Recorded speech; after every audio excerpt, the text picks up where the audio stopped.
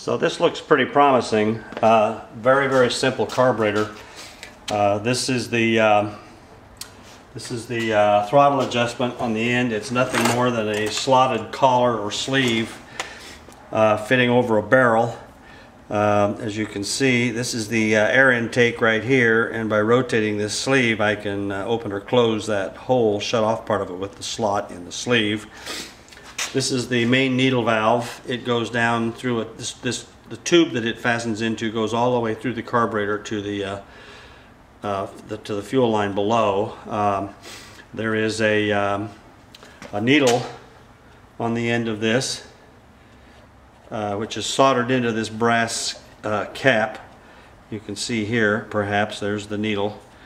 That goes in and adjusts the main fuel air mixture in the carburetor.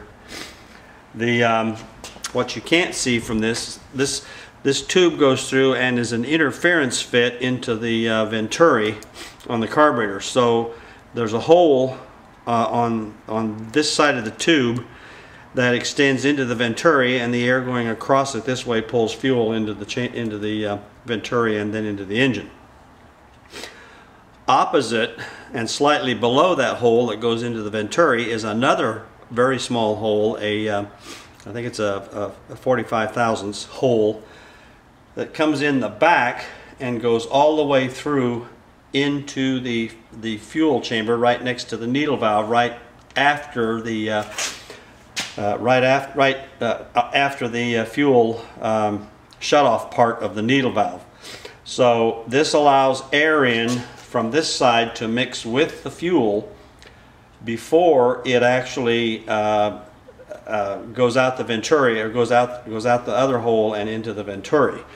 By turning this whole needle fuel jet assembly with a pair of pliers, just got a ring on the bottom that I can take pliers and turn the whole thing around like this, I can adjust the amount of air that's admitted through that hole in the back into the premix chamber, which ostensibly helps to vaporize the fuel. So far I'm very pleased with the results. It's a very simple carburetor to make. It basically has three, well, maybe four parts. It has the body, it has the sleeve, and it has the high-speed jet assembly, and then the needle valve. 4 parts, pretty easy to make.